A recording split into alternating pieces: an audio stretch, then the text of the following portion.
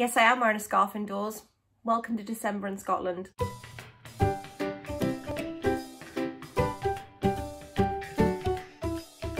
Hi everyone, we're here today to talk about this fantastic book. This is The Winter Promise by Rosie Goodwin. This book was very kindly sent to me for review, and I was drawn to it particularly because at Christmas time and in the winter time, I do love a good family saga. I like to have a switch up from the usual sort of thrillers and horrors that I tend to read predominantly, and I like to dip into something a little bit more sort of comforting, and I find things set in the Victorian era very comforting. I love a good historical fiction and I love a good family saga, and so this one really interested me.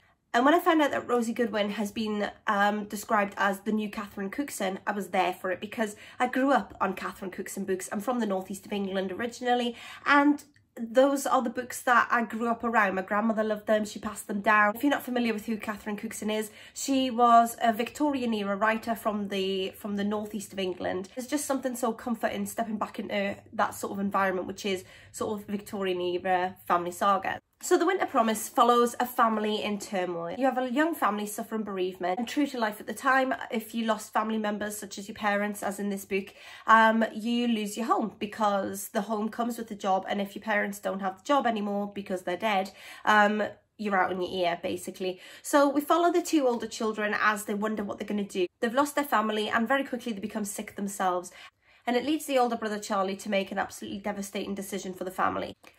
Opal is our main character in this book, and we follow her predominantly throughout the story. She is absolutely devastated by the choices that Charlie has made.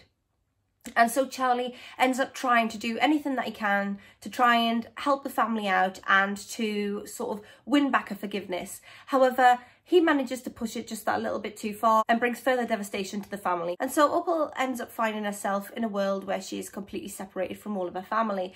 And this is obviously very hard for her to take, and it's a heartbreaking situation for her to be in. Opal finds herself dreaming of getting her family all back together under one roof again, and she makes a solemn promise to herself that she will reunite them all one day. And what follows is the story of Opal, who just doesn't have it easy. She seems to have a lot of misfortune befall her, and she's living in a world of impossible choices. Staying true to the Victorian saga genre, there are a lot of triggering subjects that are brought up during the course of the book, and if you're familiar with this sort of book and the sort of things that they cover, you will know what sort of things you are going to find within this book. I don't really want to go into what everything is because I do think it's a bit of a spoiler for the rest of the book, really, because you're going to get an idea of what happens to Opal basically throughout the book.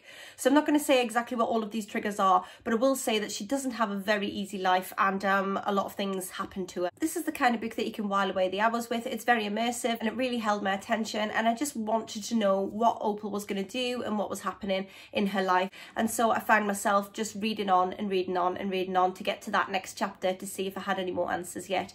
And that is one of the things that I really love about this style of book, because they are this sort of book where you just slip away into another world for a while and you can forget the stresses and strains that are going on around you. I found it at times heartwarming, but at other times it left me feeling bereft. There were just moments in this that really got to me, which I do think is the difference of this genre. A good family saga has you on a roller coaster of emotions, and that is exactly what this book does. You've got the strong bonds of family and love and everything that binds us together as people and as family, even though we're separated.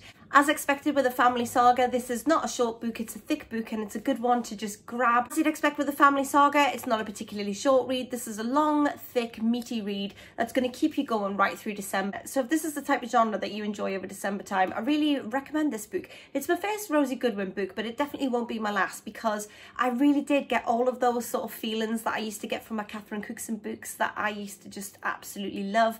And so I can't wait to see what else Rosie Goodwin has to offer, because I really love it when you're reading a book and you become so absorbed that you don't realise just how many hours have passed and you've been sitting there for ages. That is the type of book I need, especially for this year, because it has been one hell of a year, hasn't it? It really has. And just things just only keep getting more and more crazy, especially for me at the moment. I've got a lot going on, and having something that I can just slip into and just drift away for a while is perfect for me. So as usual, let me know if you've read this, let me know if you're going to, and let me know if you've read any other Rosie Goodwin books and what you can recommend to me, because like I say, my interest is now high in Rosie Goodwin's work. So I'm gonna go now, and I will speak to you all soon. Bye for now.